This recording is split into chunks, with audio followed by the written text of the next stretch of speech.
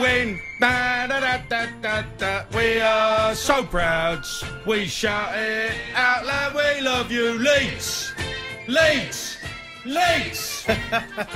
He's lost it. He's lost it. I'll never forget you guys. Some of you won't know, but I really embarrassed him. I really embarrassed him when we were at the Euros. There was a group of Leeds fans, right? That was a World Cup in South Africa, mate. Yeah, South Africa. And he'd been bagging Leeds all the time on radio.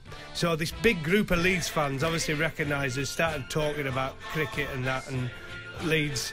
I said, oh, you want to meet Adrian Durham? You should have seen his face. Because they didn't know who I was. He went bright red, and he thought they were going to beat him up. But they were great, weren't they? Had a picture with him and everything. With a big flag and everything. Here we go, here we go.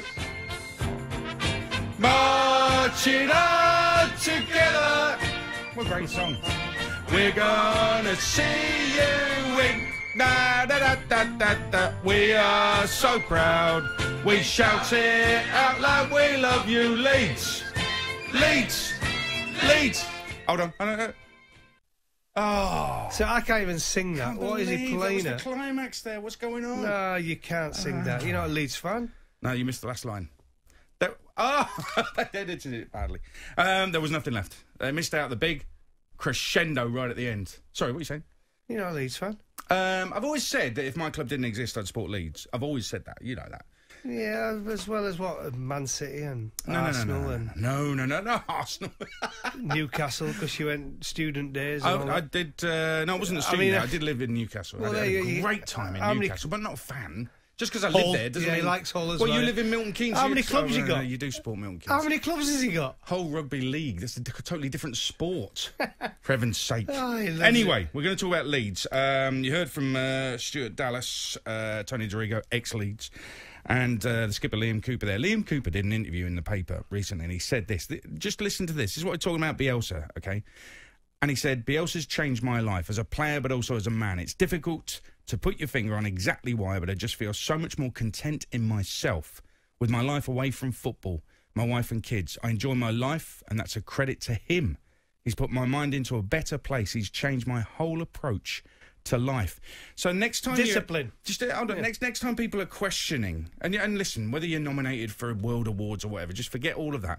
But next time you're thinking, well, is Bielsa that good? What's he won? Have a think about those words. And the managers that do big him up, Guardiola, I mean, what he says about Bielsa and the respect he has, Pochettino, the respect he has for Bielsa. There's a reason that happens. And there is a lot of people who come out and say, but what's he won? Where's he been? You know what I mean?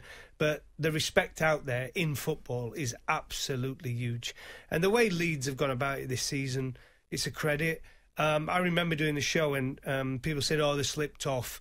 And people said Leeds should have gone into the Premier League the year before, right? And I said, the only position they're in that with the players they've got is because of Bielsa.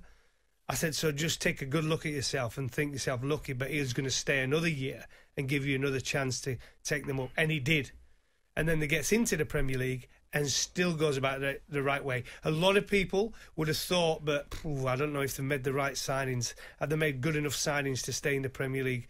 Well, they've not only just stayed in the Premier League, or staying in the Premier League, they've played some unbelievable football, that high-press, high-tempo football. Manchester City couldn't cope with them. Well, if you go by all the stats, they run and they play more minutes than any other set of players. It's an incredible demand from those players. But if you remember back at the start, when he turned up, they were doing triple sessions, never mind double sessions, and all the players still loved him. He took them away for a whole month from their families, and they still loved him after that. And in training sessions, Liam Cooper talks about how he comes alive in training sessions, how he absolutely loves it. He's completely engrossed in the training sessions. And that's infectious. And then they want to do well for him on the pitch. People have talked about how, they run a lot, and that means they run out of steam. They've just won the last 3, and we're at the back end of a difficult season. It's discipline, Ed, the biggest word for me on all this.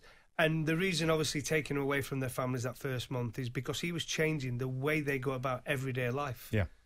The way they go about everything. That's incredible management. From turning up on time, to training, to discipline on the field, to work rate on the field. He changed their lives in that month, and he changed the way they were going to play football under Bielsa. And it's proven, but it's worked. He got them into the Premier League, and he's going to keep them in the Premier League. Now, the job for Leeds now is to keep on doing it. And Bielsa is keeping him motivated. Because we all know, if Bielsa thinks, you know, I can't do anything else here, I've done my job, that's it. I'm having a year off, I'm having 2 years off. He does what he wants, right? Yep. But he seems to love being at Leeds. The fans absolutely adore him, and the players adore him. But they've got to keep building. The big question that we want to ask, and I think we're both admirers of what Bielsa's doing at Leeds United, and I think there's many times this season when some have questioned Leeds defensively when they've shipped goals, and we've said, hang on a minute, they're mid-table, they're going to survive, they've just been promoted, they're really attractive to watch. What's the problem? The fans are happy as well, so what's the problem? We've been very much on Bielsa's side when it's come to him being questioned. The big question is this. We think they're going to be okay next season, but how do they stop becoming the next Sheffield United? Sheffield United finished 9th last season. 54 points. Hold on, though. 14 wins from their 38. This season, it's a very different story. They're bottom. 4 wins from 31 so far. They've been shocking. They've been truly terrible.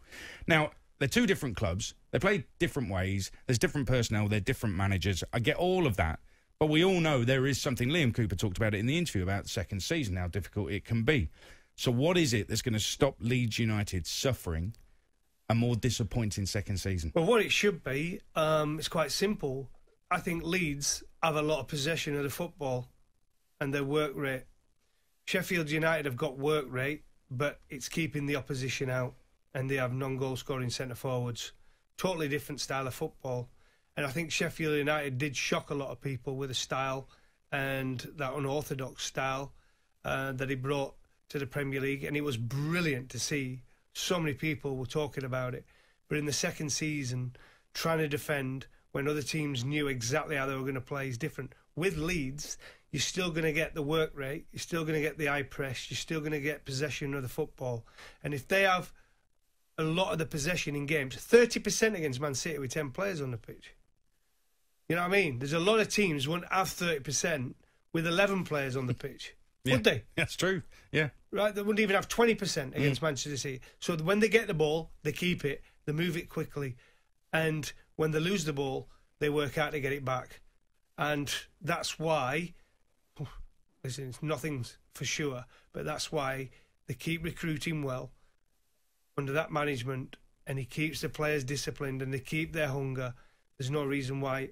Again, I think it'll be similar. I think it'll be mid-table again. I'm not certainly going to say Leeds are going to be in the Champions League, but realistically, the first 2-3 seasons for them, it's about staying there and finishing around that 10th, 11th, 12th spot.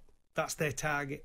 I can't see him doing a Sheffield United, but what recruitment do they need? I think Alioski might be going, so there is room to bring in players. What areas need improving? I think Leeds have got better players than Sheffield United have. And if you look at Calvin Phillips, who's already an England international, nobody from the Sheffield United team got anywhere near international like England honours.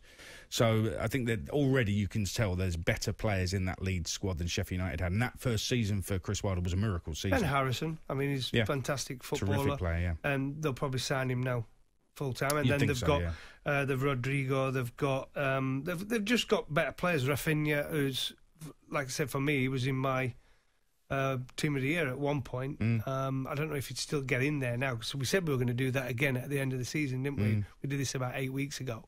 So they've got good players. They've got some good players, but I still think he needs to strengthen in certain areas.